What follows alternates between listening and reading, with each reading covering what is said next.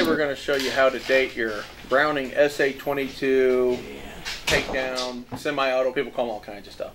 Alright, first of all, this video is not going to cover the early guns. These were made from 1914 to 1955.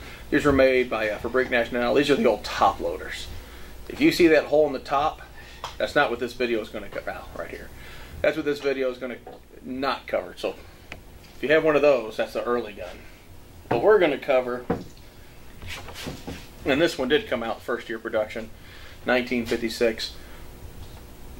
When you got that wheel sight on it, those were used from 1956 up until about 1961, and we're going to show you where to find the serial numbers on these. Now these early guns, they can be on a bunch of different spots. The later models, it's going to be on the bottom of the barrel. We'll get to that.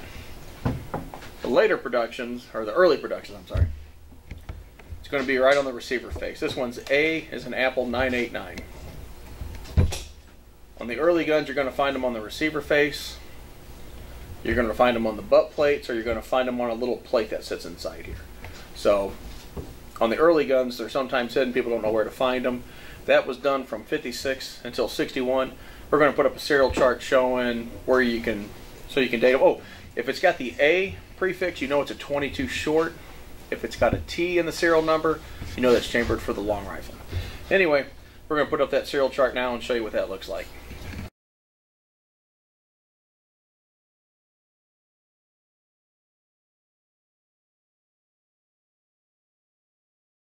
So in 61, they went to these flip-up sights. Now they can have one big screw or they can have two small screws.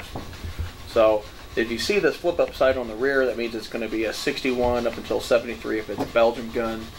And what you're going to see is the serial number in one of a few locations. It's either going to be on the side of the receiver on the bottom, or in this case it's going to be on the bottom of the barrel right here.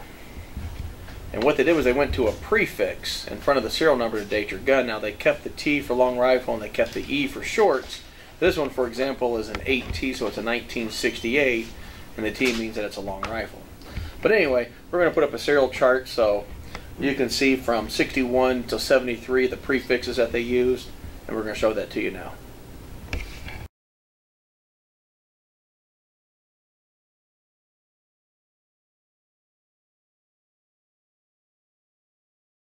You're recording. So in 74 they moved production over to Japan, and Japan had a different way of dating their guns. In the middle of the serial number you'll find two letters. They correspond with the alphabet, like Z is 1 and X is 2 and so on and so forth. Anyway, we're going to put that chart up, but Browning still makes these guns to this day.